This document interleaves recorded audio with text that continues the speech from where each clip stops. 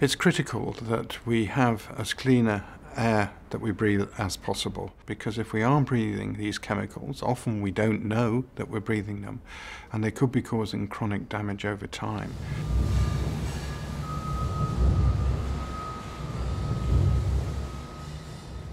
An estimated 8 million people die because of the harmful effects of air pollution. And among these, 4.3 million are attributed to household air pollution, and 3.7 million are attributed to ambient air pollution.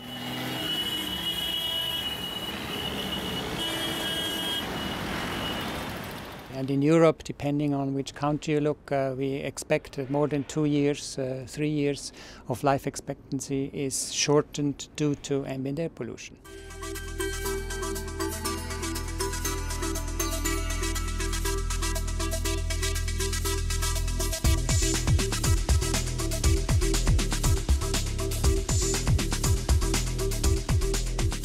Well, the air we breathe, of course, provides us with the oxygen to live, but also enables us to get rid of toxic products from the body. But if the air is contaminated in any way, then of course the body has to be able to deal with this. This is the basis of air pollution. Air pollution is where particles and chemicals enter through the lung into the body and start to cause tissue damage and make diseases worse. There are large areas in the world where air pollution has got worse in the last 20 years. Typical examples: Asia, Southeast Asia, China, India. So there pollution is not only extremely high, much higher than what we see in Europe these days, but pollution is still deteriorating in many cities, and that is a very, very big concern. In the past, developing countries were more concerned about clean drinking water and improved sanitation. But there has been an epidemiological transition in a major way where this is no longer a big problem. It is unhealthy air that has now become one of the bigger problems in the developing world. According to the latest World Health Organization report that was just published a couple of months ago, the levels of ambient air pollution in most cities in the developing world are extremely high. Just to give you a feel, the set standard for safety for the particulate matter pollution are about 20 micrograms per cubic meter. And in countries like India, most cities in India, we have levels that are more than 150. Because the lung has to battle against so many environmental insults, having a variety of chemicals to have to deal with on top of everything else really does cause problems. And what we're seeing now is that air pollution interacts with other environmental aspects, particularly virus infections, for example, or even diet and socio-economic circumstances, which sometimes make people more vulnerable to air pollution, to create a background of chronic lung disease. In the developing countries, many women cook using biomass fuel. On a daily basis, they spend about 2 to 4 hours cooking food for the family. And during this time, they inhale very high amounts of air pollutants associated with the burning of biomass smoke. It is estimated that they breathe about 25 million liters of highly polluted air during their lifetime. And this has been shown to have a significant harmful effect on the lungs. Women develop COPD, they develop respiratory tract infections, and the risk of developing lung cancers is also high amongst women.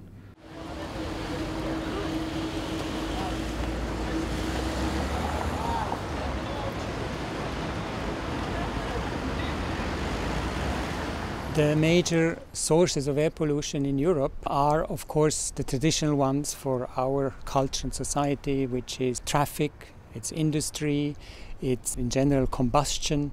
Of course, we have far less indoor combustion than in developing countries. Across Europe, we're not doing terribly well about air quality. I mean, there are some countries that are taking a lead and taking this very seriously, but actually there are some disparities.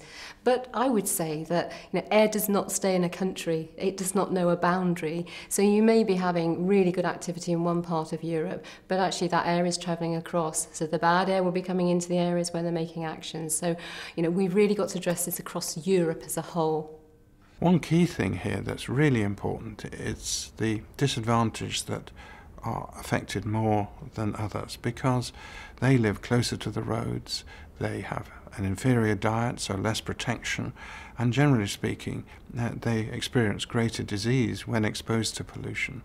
So it really is important now that we take the socio-economic aspects and use this as a powerful tool to argue our case with the governments.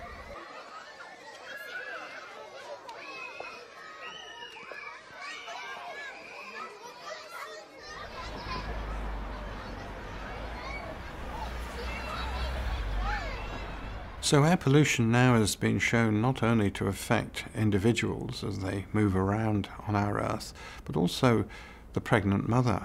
And so if a pregnant mother is exposed to pollutants, some of the chemicals pass through into the developing fetus and influence growth, not just lung growth, but growth of the brain, and sometimes whether the child is born prematurely or not. And these recent findings are operating largely through the way that pollutants interact with the placenta are obviously critical if we're going to produce a healthy generation for the future. We know from the evidence that children living near busy roads that their asthma can get worse. We know that patients actually may develop chronic lung diseases because of air quality. So diseases such as COPD and lung cancer, interstitial lung disease, occupational asthma. So it really should be a concern for everybody working in the field of respiratory disease, but also the public and patients.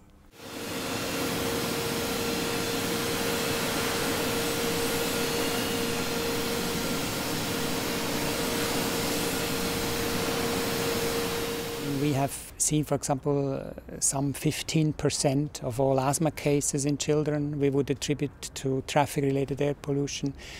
Similarly, some 15% of exacerbations of asthma, of hospitalizations, we would estimate to be attributable to air pollution. Some 6% of all lung cancer in European countries are approximately expected to be associated with ambient air pollution. So in general, the burden is substantial, much more than one would expect given the level of pollution. And the reason of having such a large burden relates to the fact that everybody, 100% of people, are exposed. We know that people will not reach their life expectancy. They may live with more chronic conditions, difficult to control their asthma, really just has an impact right across the spectrum.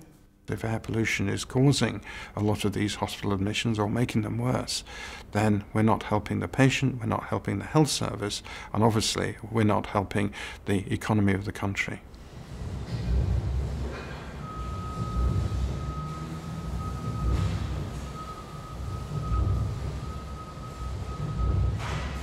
The European standards for particles, for example, the PM10, PM2.5, are far too high. They are not set to protect public health. They are politically set, and they are more than twice as high what WHO is proposing. So if we're going to control air pollution, we've got to make it a public health priority. And this is why the public and the physician at large has a responsibility to draw the government's attention to these important aspects, because without controlling pollution, I can see that we're going to get many of these chronic diseases worsening over the years to come rather than improving. So physicians, they need to be made aware themselves about the harmful effects of air pollutants, and the growing number of patients that they're seeing in their clinic are likely because of that. Physicians also need to play an active role in educating their own patients about the harmful effects of air pollutants. When that knowledge comes from a doctor, patients are more likely to accept it and believe in it than when it comes from a third person. Checking somebody's lung function is a fairly simple thing to do as long as people are trained properly. And, we spend our time checking people's blood pressure, doing other tests, weighing them, etc. And actually, this is as simple as that, and it should be part of the repertoire of keeping people healthy and actually identifying people early with lung disease so that they can take action at an earlier stage to perhaps prevent the rapid deterioration or even perhaps prevent the onset of something more serious. More research is needed to understand the harmful effects of air pollution that is particularly seen in developing countries. So they should contribute to research to generate that knowledge, and perhaps that could help in bringing out interventions that could be useful for the common man. And I think what we need to try and do within Europe is to take those good countries that are clearly demonstrating improvements in health by the measures they've taken and utilize those to help influence the behavior of others. We absolutely need a strong government who makes the rules, and then we will continue to improve air quality. Air quality has very much improved in the last 30 years, and we should not stop. We have not done the job. There is still a huge attributable burden associated with air pollution in terms of morbidity and mortality, and this can be tackled. The Healthy Lungs for Life campaign is actually a call for action, and it's a global call for action.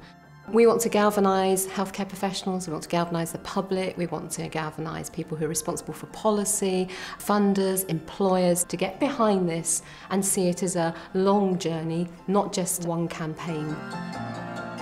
We have developed some fantastic resources for healthcare professionals, and they can access those through Healthy Lungs for Life website.